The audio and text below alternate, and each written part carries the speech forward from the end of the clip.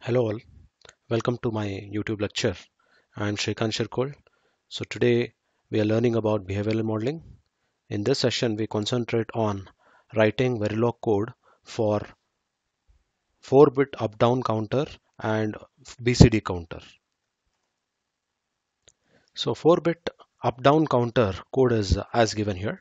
So here there are two ways of writing up-down counter. One is with additional input command wherein it controls whether to up count or down count, or else the other way is to design a up-down counter which does up counting and down counting automatically.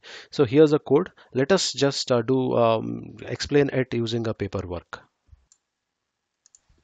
The working of the up-down counter goes like this.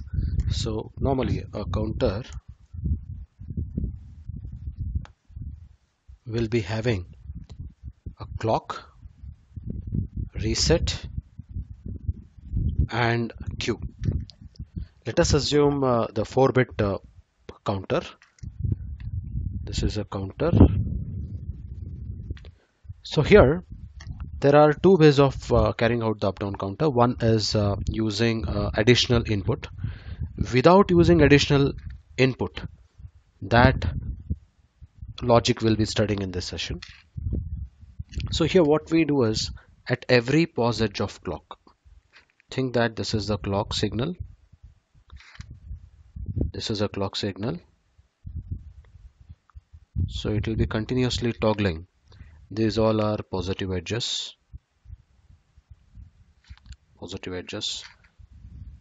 and carries goes on. If think that reset is allowed, reset is 0. So Q value goes on incrementing. First positive edge, initially it will be 0. First positive edge, so it will go to 1 and it will continue. Next positive edge, so again it will increment, it will go to 2. Next positive edge, again it will increment, it will go to 3. So like this till 15 it will reach. So once it reaches 15, think that it has reached 15.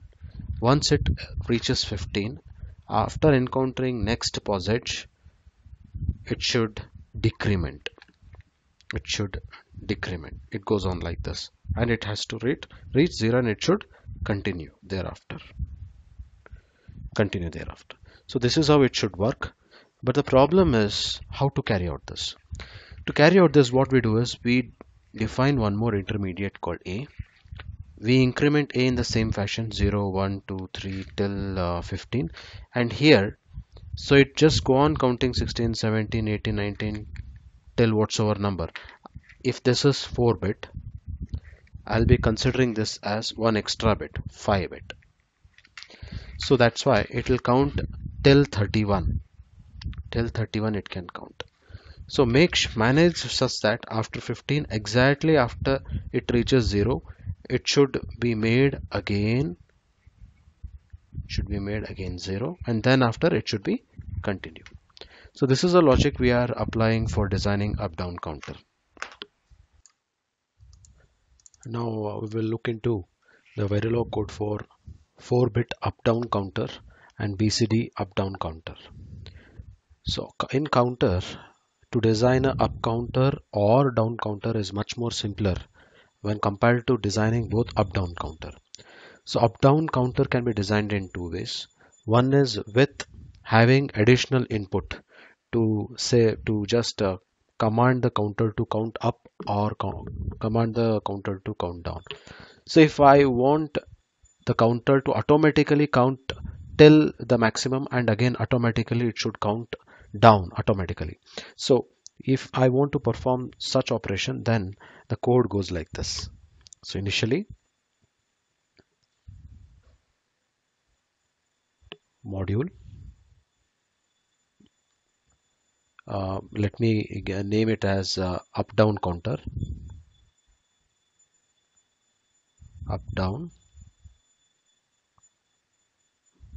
4-bit. You can give any name. Just to have a clarity, I have given it in this manner. Then mention the inputs. I have 2 inputs and 1 output, Q. So what is the input here? Clock and reset are the 2 inputs. output is 3 down to 0 Q. It's a 4-bit counter, hence I have taken it as 3 down to 0. Then as here we are using this output inside always, so you need to also declare it as register 3 down to 0 Q. I initialize it to 4-bit decimal 0, or else you can write 4-bit binary 0000, or even this is okay. Next, I start with a one more wire or register I declare, intermediate register. I'll tell you why it is necessary later. 4 down to 0, one extra bit I need to consider for declaring this. Let me name it as A. It's an intermediate. I name it as A. It's an intermediate.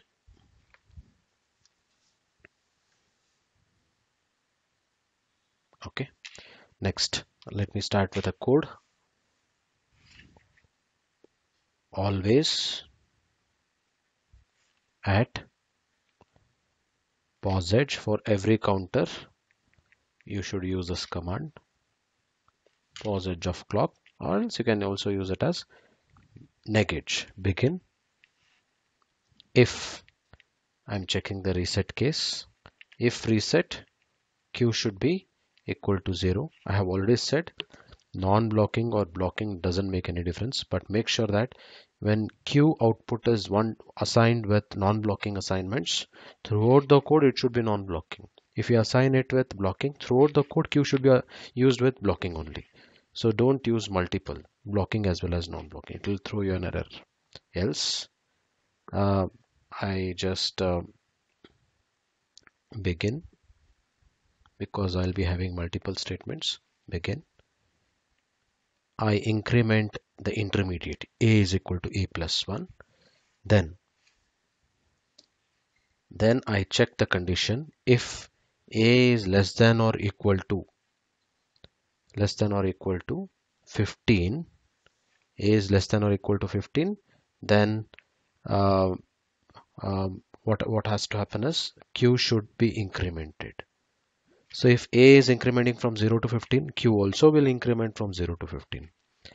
But thereafter, if A is above 15, else if A is above 15, and I'm checking one more condition, A is less than or equal to 30. Why I have taken this? Because Q has reached 15 when A has reached 15. Now it should down count. For down counting, when A reaches 16, it should reach to 14. So that's why it should down count. Hence, from 14 to till it reaches 0, I need the A to be reached till 30. So hence, I decrement from Q minus 1. I decrement from here. And as I said, here I have used non-blocking. Make sure that you are using non-blocking for wherever Q is there, non-blocking. Or else make it as a blocking. Any one you have to prefer. So our code is done. Else, why I have to cover it as else? Because there is one more case, 31. In that case, whenever A reaches 31, it should be made 0. End it, end the always, and end module. End module. So this is a code for your 4-bit up down counter. Now I just take you to one more code deviation, that is your 4-bit up down counter. So in 4-bit BCD up down counter, let me tell you, BCD means 0 to 9 and again 9 to 0. This is what should happen. So there is no much difference in writing the BCD up down counter compared to 4-bit up down counter. The only difference is, so here everything is same. Everything is same. So here also it is same. Even this is same. From here it changes. Let me write the code for this. So in this code, what we have to do is we have to make sure that A is incrementing and Q should increment with it only till 9. So that's why here I could write the condition like this. If A is less than or equal to 9. In place of 15, I'm writing 9. What should happen to the Q? Q should increment. Else if if A is greater than 9, here it is 15, I write is 19. Logical and A is less than or equal to, what I can say is for next 9 times it should decrement. So 9 plus 9, it will be 18. 9 time it should decrement. So I am decrementing it. Else A is equal to 0. End it, and rest everything is again same. So this is about the BCD up down counter and 4-bit up down counter. We shall check in the Xilinx simulation. Yes. So here is the same code that we had discussed till now. Same code. We'll just take the same code in the Xilinx environment. Before that, I just want to just reconfirm about the non-blocking blocking statement. So if you use non-blocking here also non-blocking, here wherever Q is been assigned, it all has a non-blocking assignment. If you consider blocking, everywhere it should be blocking. If you mix it up, it will throw you an error. So this is a simple thing that you should follow. And let me show BCD up down counter. Everything is same. Only changes here, rather than 15 I'll have 9. Rather than 15 I'll be having 9. Here I replace 30 with 18. And that changes it to BCD up down counter. We'll check both these programs on Xilinx environment. I have a code written in Xilinx environment. So this is uh, up down counter of 4-bit, same code, everything is same that we discussed just now. We directly go for simulation. I'll just show you how it increments, and even we can check that how it matches the count with A up till whenever it is up counting, and in down counting it does not happen. So let me keep it in radix form of unsigned decimal so that it will be easy for us to read. Clock, I force a clock 0, 1, 10 nanoseconds. Can prefer anything. Next, 1 second, let me check. Reset, force constant. Reset, I'll keep it at 0. Now run it. I maximize it. You can check 0, 1, 2, 3, 4, 5, 6, 7, 8, 9, 10, 11, 12, 13, 14, 15. A is also incrementing in the same manner. Q is also incrementing in the same manner, but thereafter, I just take it. You can check from here. So Q is decrementing, but A is just continuing as it is. So when you can check here, when Q reaches 1, A would have reached 29. When A reaches 30, Q becomes 0, and I make A also 0. Again, it continues fall in the loop, and it will continue thereafter. 15 and then again decrementing. Once it reaches 15, again it is decrementing. This is how the down counter, up down counter carries out. So now in the same way, we just change it to BCD up down counter. So BCD up down counter, very small change in the code. That is, you should replace 9 with 15 with 9, and 18. One more thing is 30 with 18. I have a code. I'll just take it. 9 and 18 has been replaced. Save it. Make sure that everywhere non-blocking or else blocking should be used. Now I implement it, synthesize it. Everything is same, there is no difference. Intentionally I'm keeping the code format or template same, so as to it should be easy for you people. We can write the Verilog code in a number of ways. You can come up with much more efficient way. So now I just simulate it.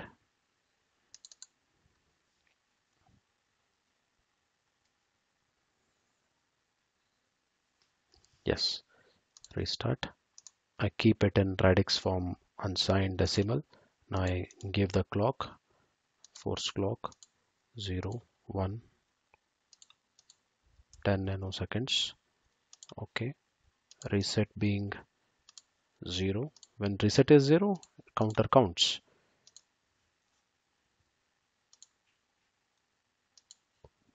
So I maximize it. You can check. So up till 0 to 9, A is incrementing, your Q is also incrementing. Once it reaches 10, so it is decrementing 9, 8, 7, 6, 8, 2. And you can check here, uh, 2. So 2, 1. When it reaches 18, your Q is reaching 0. So that's why at 19, when A reaches 19, it should be made 0. Thereafter, it continues in the same way. It continues in the same way.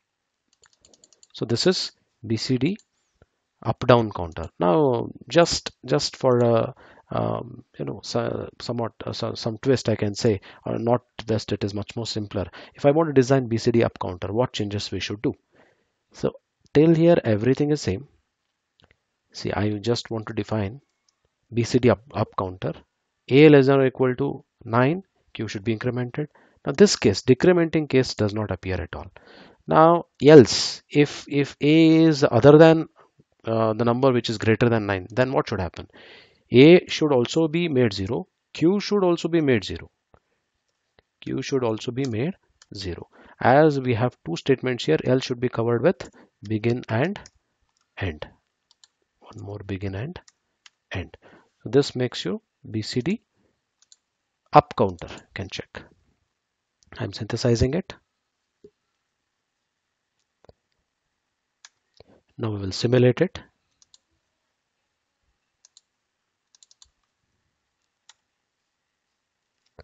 Restart. Keep the radix to unsigned decimal. Force the clock. 0, 1, 10 nanoseconds. Reset to be 0. Run it. Zoom to fit. You can check 0, 1, 2, 3, 4, 5, 6, 7, 8, 9. Again 0, 1, 2, 3, 4, 5, 6, 7, 8, 9. So it continues. Again after reaching 9, it continues from 0, 1, 2, 3, 9. This is BCD up counter. In the similar way, you can try for BCD down counter. So all these codes slightly differ. You use some common template and try to make the modifications as required by you and as what you want to achieve. Thank you. We'll see you in the next video. We will have some important concept discussed in the upcoming videos. One of the important concept is frequency divider, and after that we will just go for case statement, that is called multi-branching. Thank you. So to keep updated, please kindly subscribe the channel.